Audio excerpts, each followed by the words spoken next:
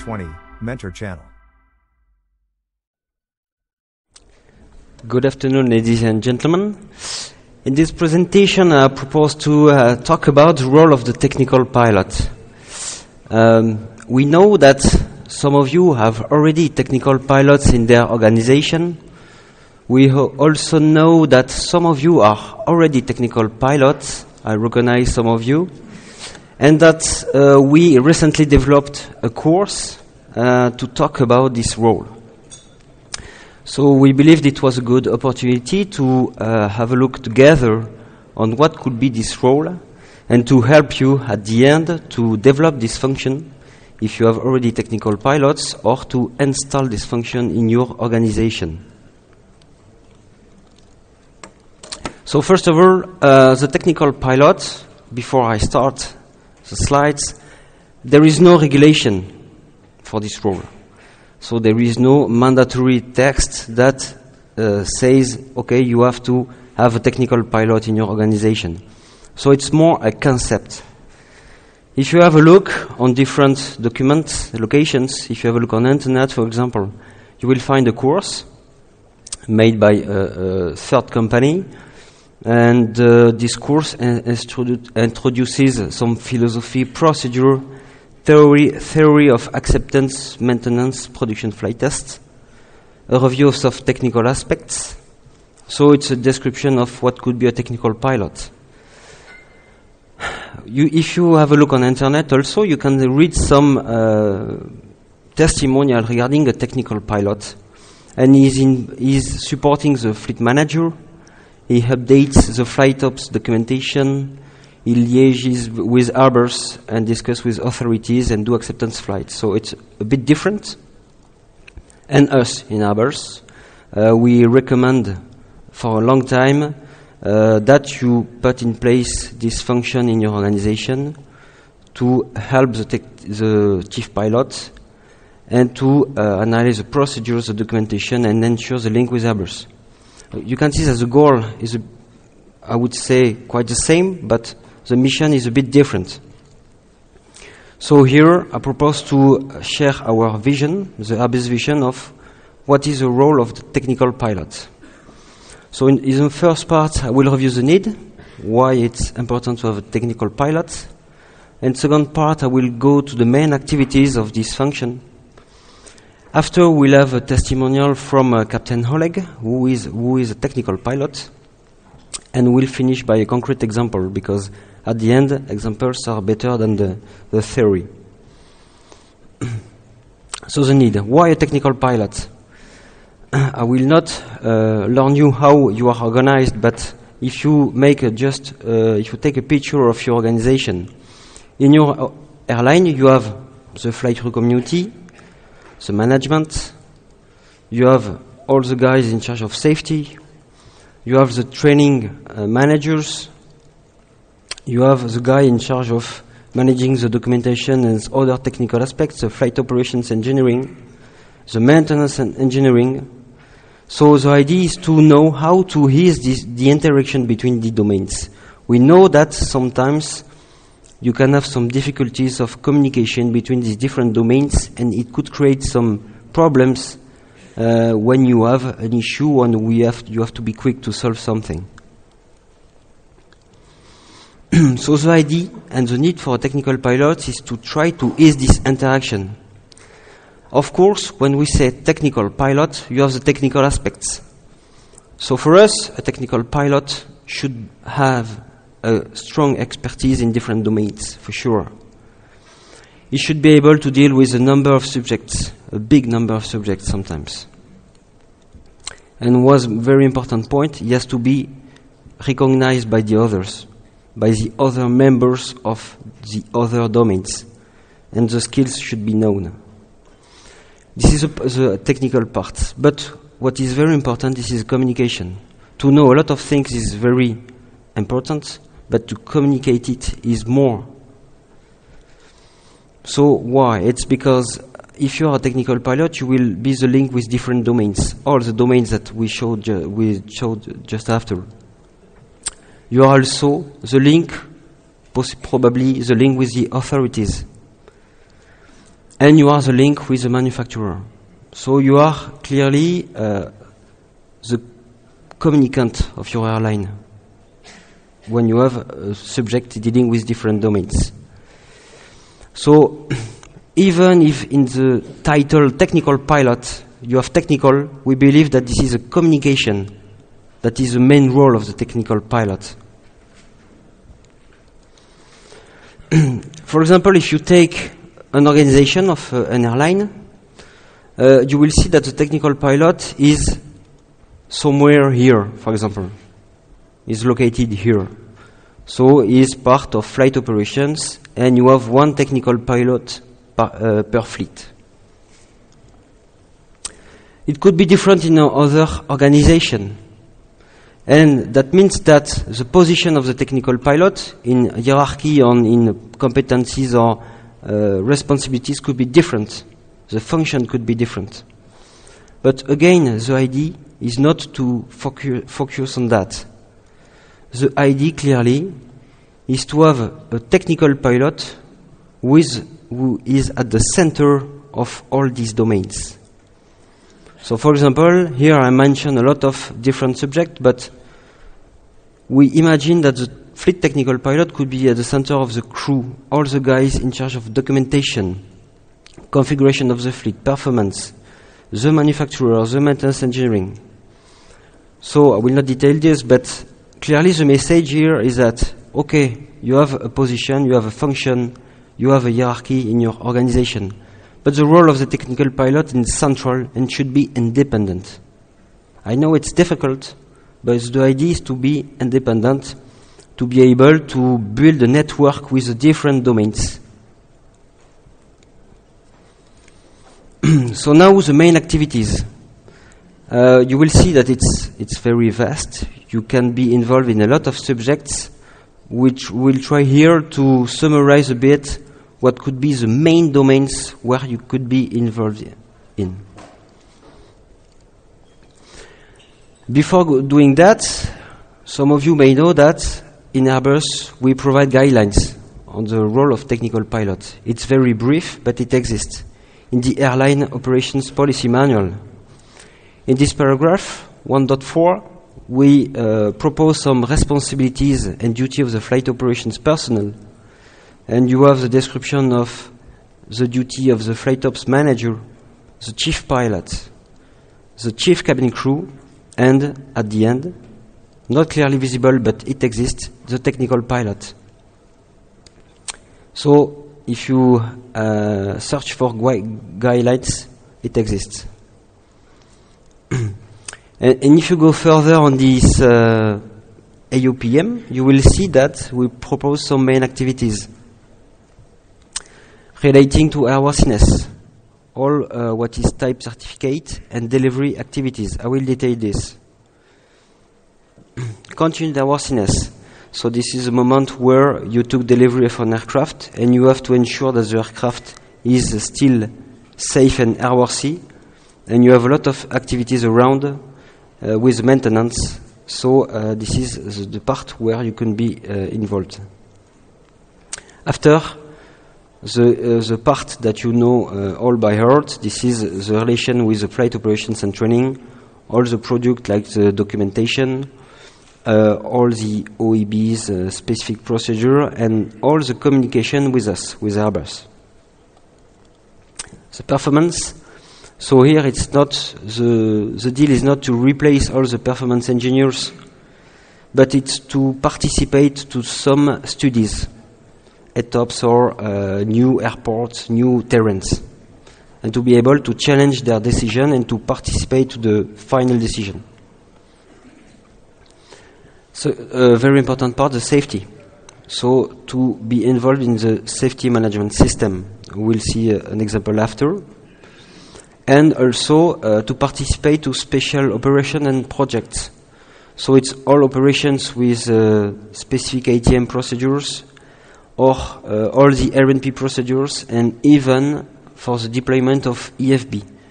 I know that some of you were, as a technical pilot, were involved in the deployment of the EFB. So let's have a look more in detail. The airworthiness. So when we manufacture an aircraft, we have to respect some regulations. And when we deliver the aircraft, it's up to you. As a technical pilot, you can be involved below the delivery to participate to some decision and to be part of the design organization approval.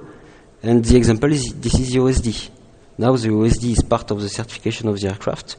For MMEL, for example, you can be involved before the delivery of the aircraft. The type certification of the aircraft and the individual type certificate of the aircraft you will take. And also all the organization of continuing airworthiness and all the support that you will have to ensure that the aircraft is safe. So all the organization all the reporting to the airworthiness authorities, the reporting to Airbus, and the link with Airbus. So if you can summarize, this is something that is more linked to delivery activities, and clearly the example is when you perform the first flight, when you take an aircraft at the delivery center. Another part, continuing airworthiness. As I told you, continuing airworthiness, it's a name linked to airworthiness, but concretely, what does it mean? To ensure that the aircraft is still safe to fly. So this is, for example, when you have an issue, you have to release the aircraft into service. So you have a lot of documents of processes to respect. We can be involved with you to release the aircraft in service.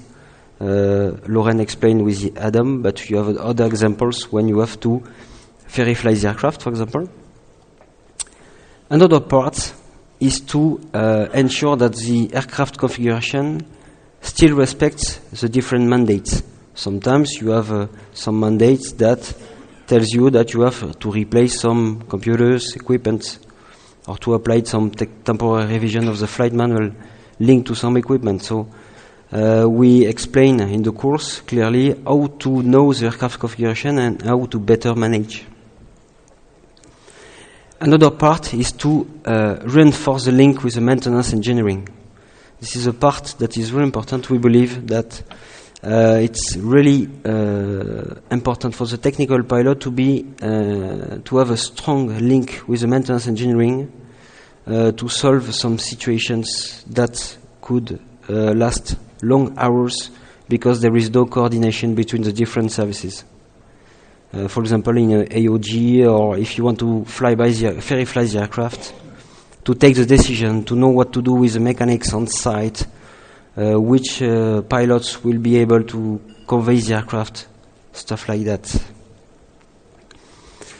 The work with Airbus Flight Operation.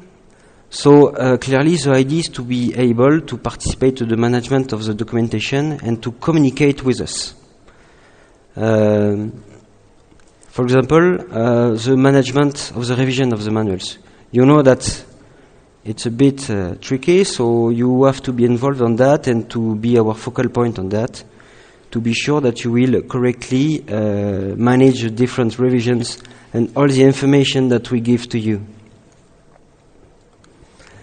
It's possible to do that, to communicate with us with dedicated tools like Take Request. This is something that entered into service beginning of the year. So it's a bit different compared to the previous way of communication that we had. But if you can be the person in charge of Take Request and being the same to ask some questions, it could improve the communication with us. And for some WebEx, more technical, more related to specific subjects, we invite you to participate as a technical pilot. And also you can be involved in customization subjects, like the customization from the MMEL to the MEL, and other documentation like the FCOM and whatever, all the documents. And finally, you can participate to the deployment of EFB, and when it's done, you can participate to the evolution of the EFB and to manage all the solutions that we presented during this conference. So you see, even if with Airbus flight operations, there are a lot of subjects to cover and a lot of activities that are possible. Performance. So here the idea, as I told you, is just to perform some studies on specific cases. Clearly, it's not here to review all the performance aspects of an aircraft and of your operation, but it's to be able to participate to working groups when you want to open a new route, when you want to take a decision to optimize the fuel saving, for example, and to increase the awareness of specific subjects that are given by the performance engineers, and to pass the message to the crew community to better explain why we do this and why we do that.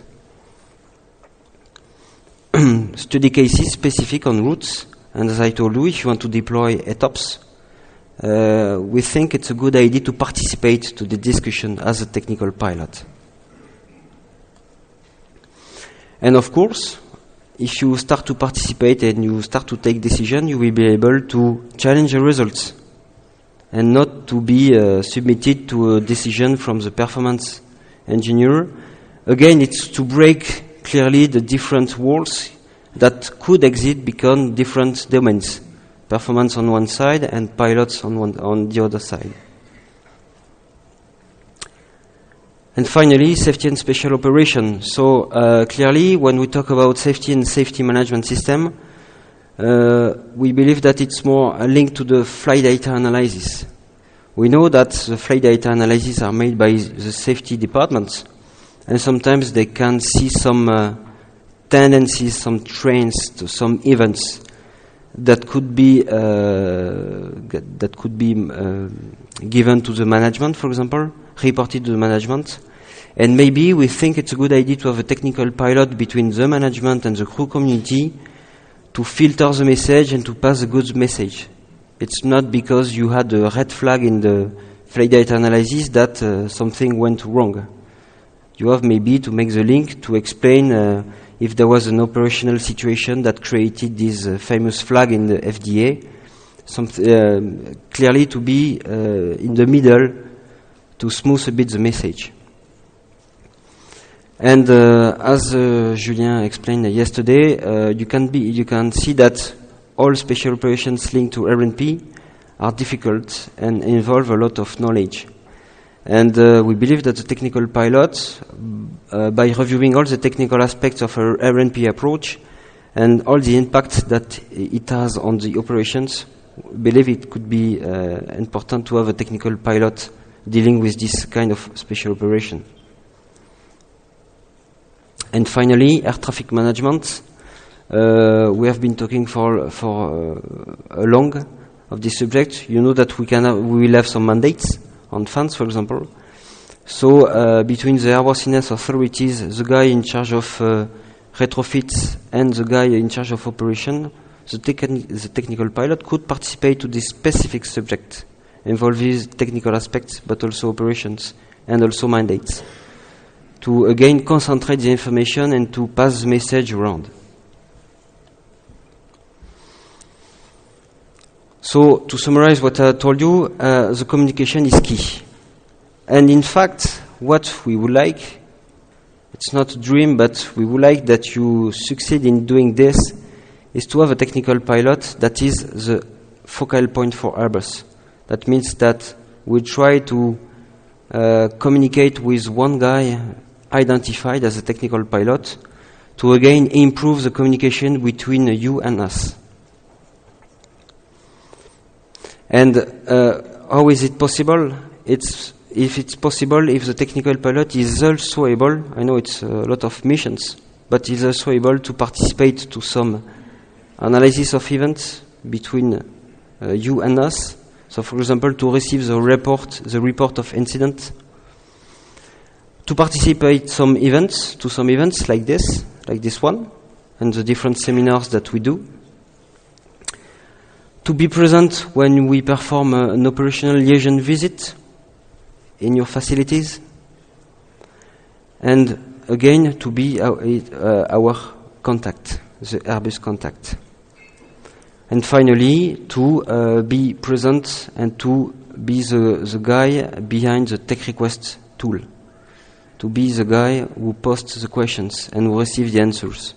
Again, it's to bring some added value, not to lose time in communication, in receiving or posting 2 or 3 times the same questions, something like that. How is it possible?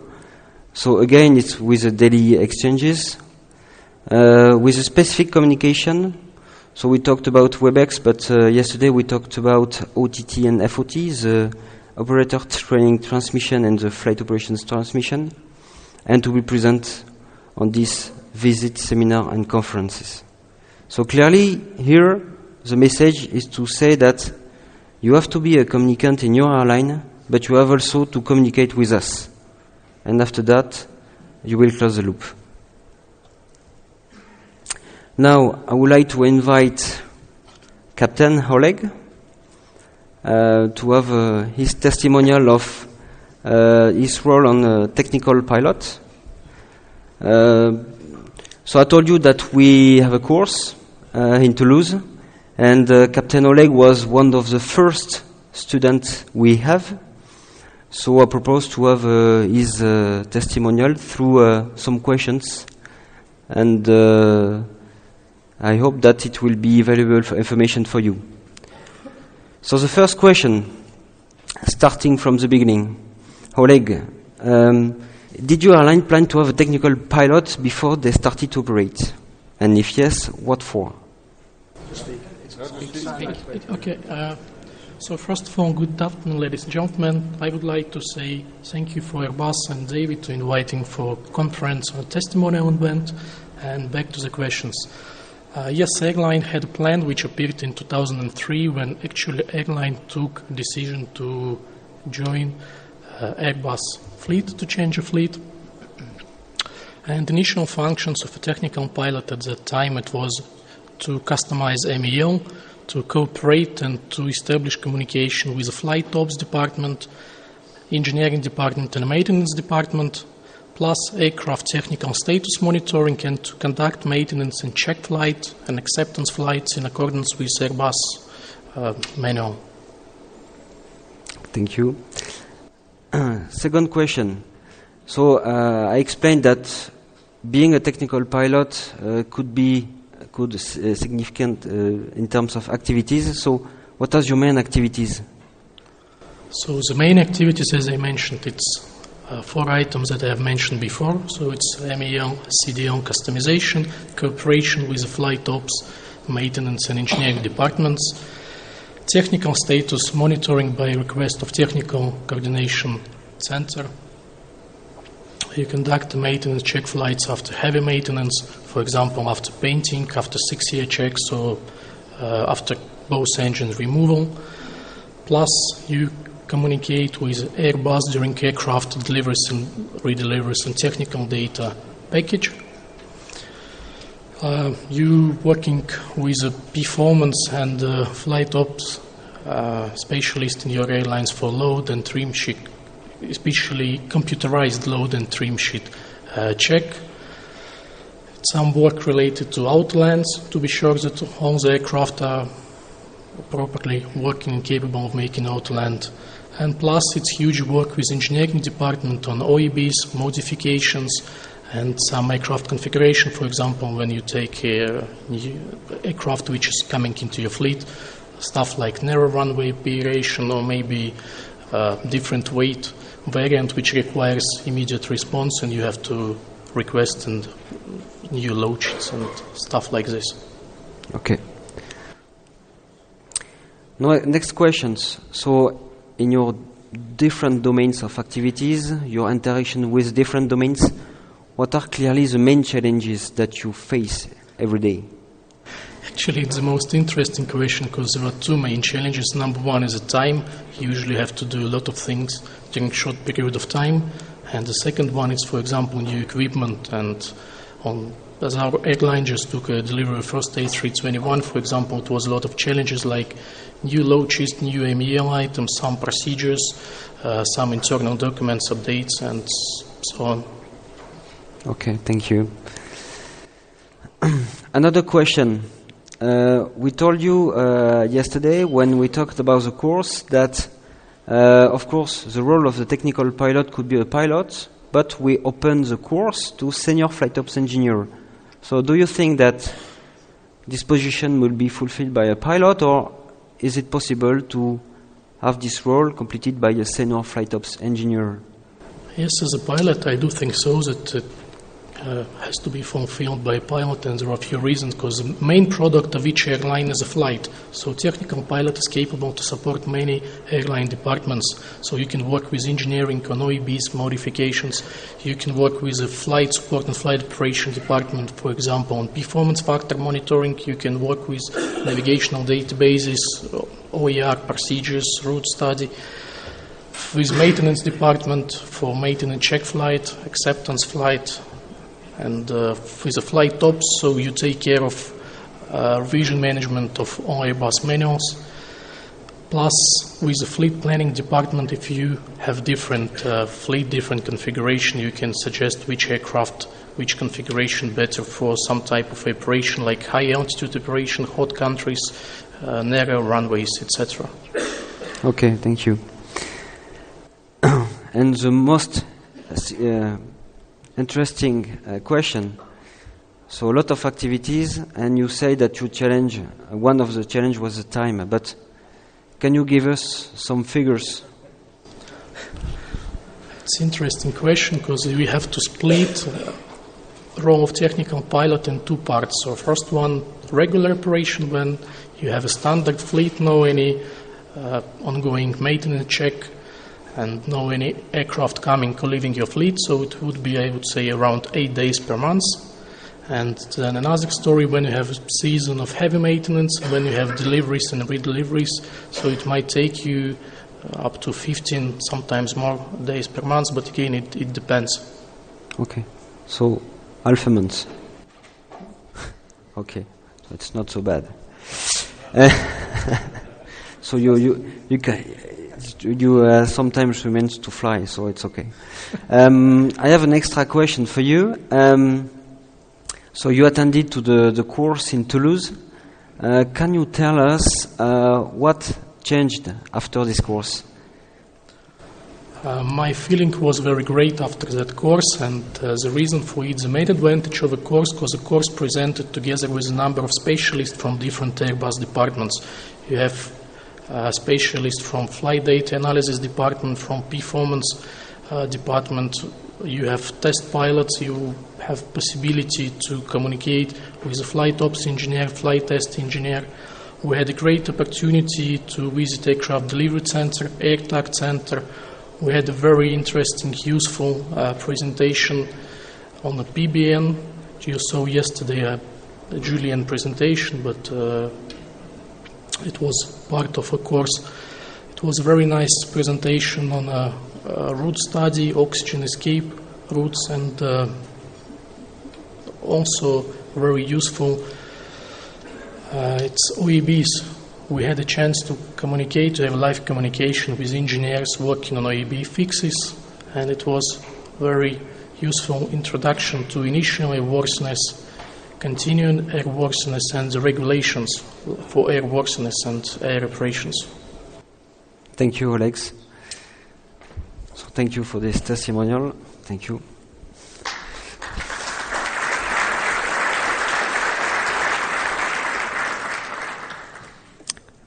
So now I propose to finish with an example, a concrete example that comes from a recent subject that we had on A380. So we recently issued a flight operator transmission regarding an issue, and you may know that the FOT are sent to the management of the flight operations. So the subject was, I will try to be simple, but it's not the technical aspects that are important, this is the message behind.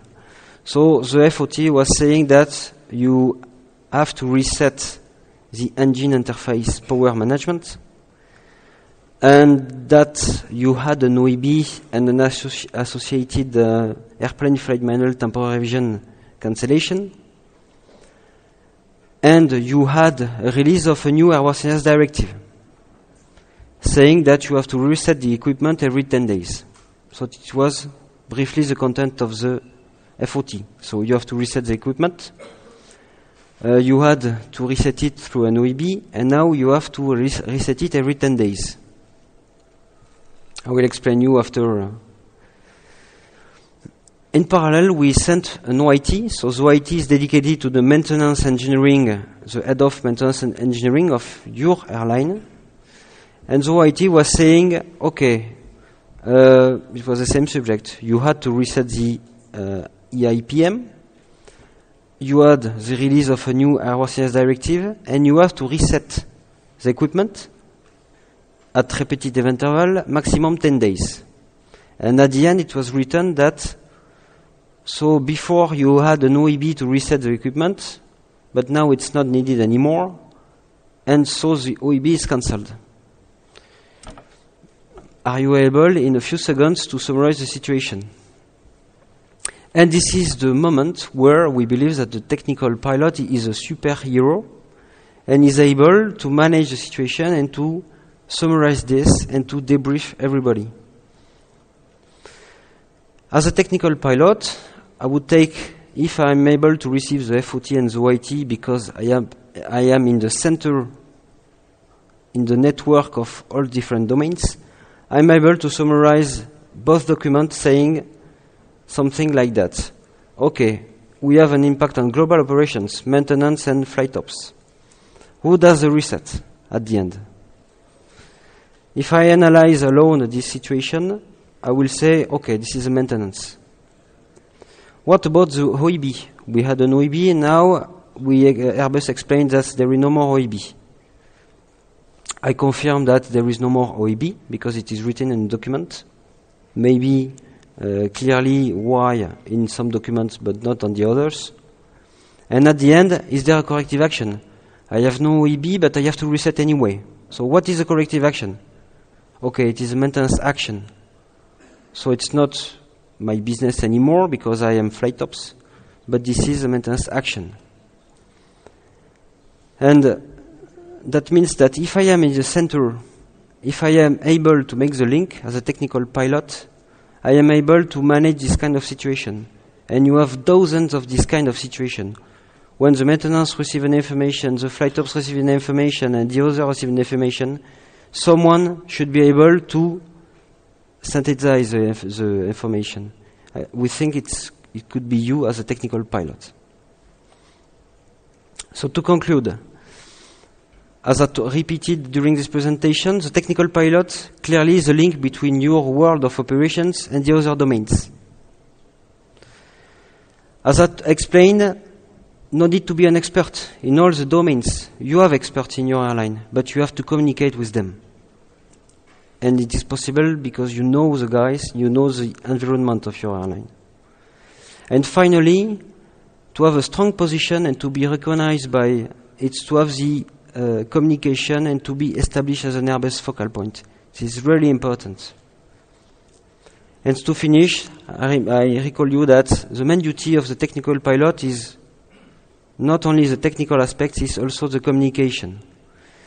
We have a course for that. We invite you to contact your key account manager if you want to discuss the course, or you can come to see me if you have any question of this course. Thank you.